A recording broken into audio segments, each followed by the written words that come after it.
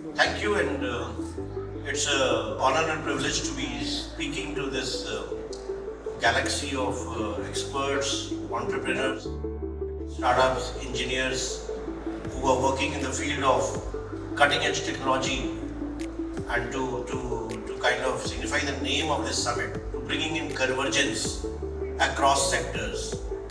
And the way technology is evolving these days, today, in the present times, we see technology is not something, especially AI and IT, is not something that's limited to the domain of computers, laptops, mobiles only. Convergence is the theme, and it's good that you're bringing together all, of course, on the umbrella theme of smart cities and urban mobility. But AI and technology today cuts across almost all sectors. Lately, AI has become a big buzz. Rightly so, because we are so used to using it and so getting dependent on them. Even though AI has been, as a technology, been around for a very, very long time, the term was first coined way back in 1956. But lately, the AI movement, the productization of AI, when everyone started using AI in their lives, came in a way in November 22, when OpenAI launched ChatGPT. And most people started using it, were amazed at the capability of its ability to create content, write poems, create stories, answer queries, that it very soon, very quickly became a fad. We have models from ChatGPT. They have come out with O1, they have come out with O3. We have Gemini, we have Govt, we have Indian companies building models. So what has happened is that it has kind of revolutionized the way we access technology.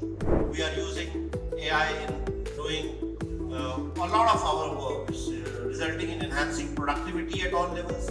It's helping us do our jobs easily. It's helping us do our job better.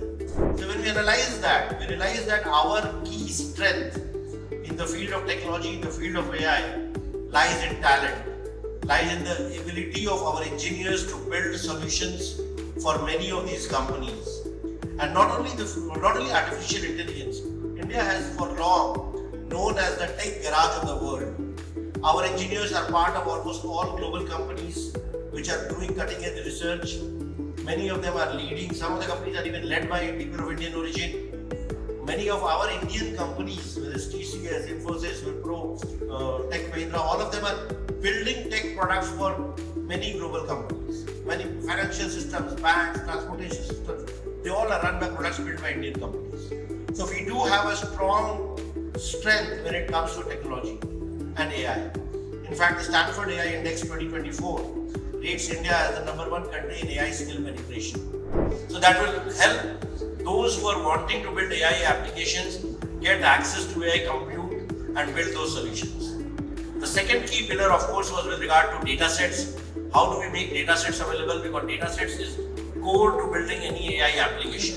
If you are building an AI application or a model in healthcare or agriculture or skilling or manufacturing, one would need data sets relevant to that sector.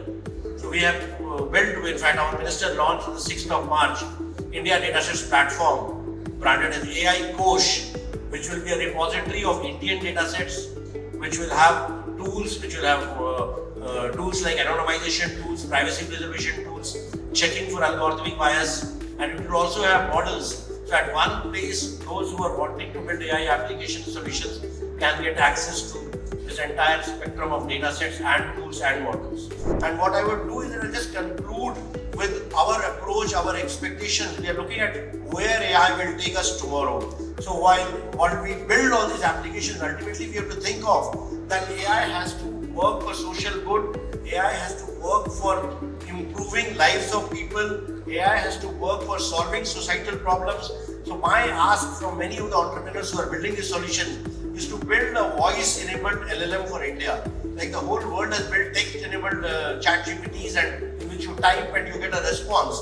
But for Indians, for a farmer living in a remote location, he might want to know what fertilizer to use or what pesticide to use or where to sell his crop. But he might not be comfortable going to a browser, entering data or downloading an app or navigating a captcha. He will be more comfortable in giving a voice command कि आगरे मण्डी में बाजरे की कीमत क्या है, and you would want a reply back on voice. I am sure by the end of the year we'll have a similar such solution, and then only we'll be able to say that yes, we not only have the talent but we also have the technology, and with which we'll be able to compete with the best in the world. So thank you for having me over. It was good to share, and maybe I will be benefited by the outcomes and by the other deliberations from the experts with regard to what more the government needs to do in order to kind of further fuel this ecosystem. Thank you once again.